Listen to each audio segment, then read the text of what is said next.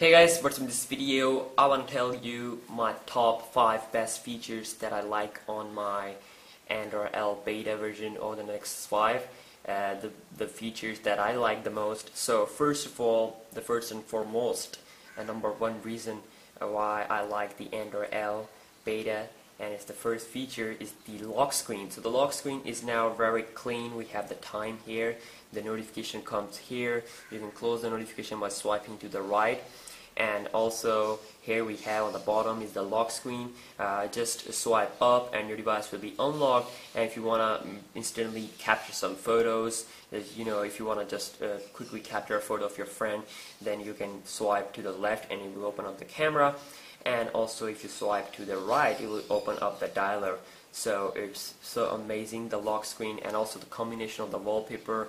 And here we have the carrier and Wi-Fi and your battery and your Google Plus profile picture is coming here, is showing here, and all those, and also the notification. If your phone is set to vibration, this icon will be shown here. So the lock screen is the best thing they have updated, and it looks very awesome. That is my first feature that I like. The second feature that I like about the Android L is the camera. Now the camera is actually the same as I got the update on the 4.4.4, but still on this version of the Android L beta, the lens blur is the best feature that I like on the Nexus 5 running Android L beta. Basically, if you just have to capture a photo of something, and like this, I just have to capture the photo and then move your device up a little bit. Okay, let's try it again.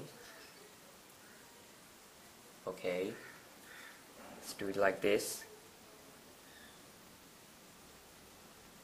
So just gotta wait, and your device will render this image, and it will apply the blur effect on the background, as you can see.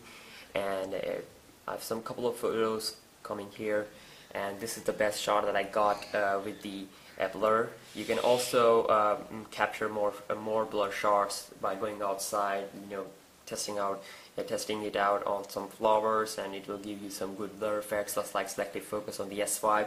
So now the other thing, the third thing that I like about the Android L here, the third top feature, is the Google Now. Now the Google Now is very improved, it's very fast. Even though it's a beta version, it still beats my Samsung Galaxy S5's S Voice, the Siri on my iPad Air, so it's definitely working very well.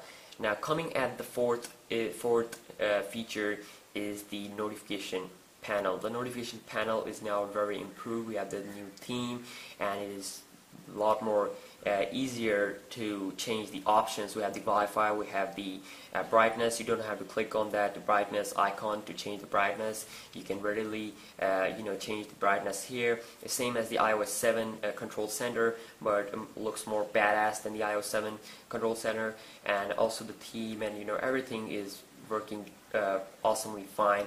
There's no problem in the notification center, and you can also customize it with the stable release. They may add this feature, but at the moment you cannot customize it. I think there's a feature that you can customize it in the display settings. Okay, we have the sound and notification, default notification ring. I'm not so sure about where that option is, but I'm pretty sure that you can customize these settings.